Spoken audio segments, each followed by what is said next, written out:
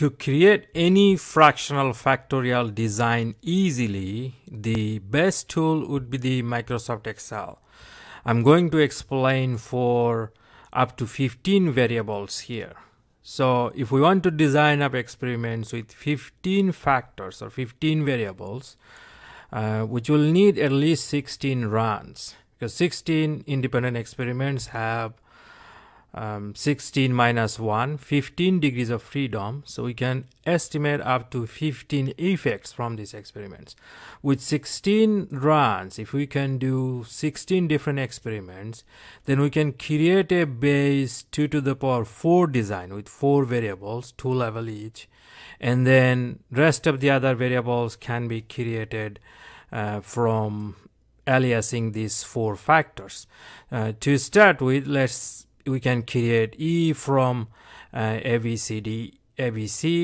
Before I explain, I want to show something. If you are watching this video fast, you can go to the openeducator.com and see how to create the 1/2 fraction design, how to create the quarter fraction design, and also a lot of basics on the fractional factorial design.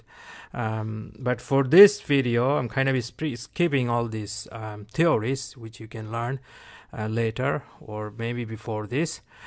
So to create E, simply you can multiply from the interaction of ABC, and then there are 4 three-way interaction, 3-factor interactions from this 4 variable ABCD.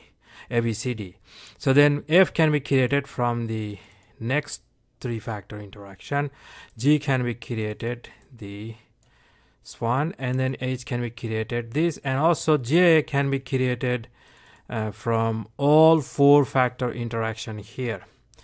And then we can keep going with the 2-factor interactions can be used to create next variable K.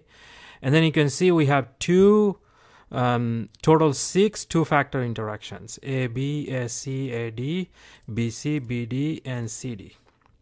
So this way we can create up to all 15 variables. We can only run 16 experiments. Very interesting design.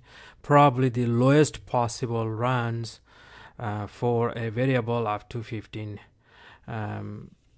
variables. And for 14 variables, simply you can delete this last column. So here you can simply delete that P column. I've just deleted that. For 13 variable, you can keep going like that. Now for up to 8 factor, you have to use total 4-factor base design and then create rest of them combination of that. However, when we go to 7, we don't really have to run even 16. We can simply run 8 experiment with 3 variables first, A, B, C, because from 8 experiments we have 7 degrees of freedom, so we can estimate up to 7 variables, and then you can create it like that. I'll post this document in the openeducator.com so you can use it for yourself.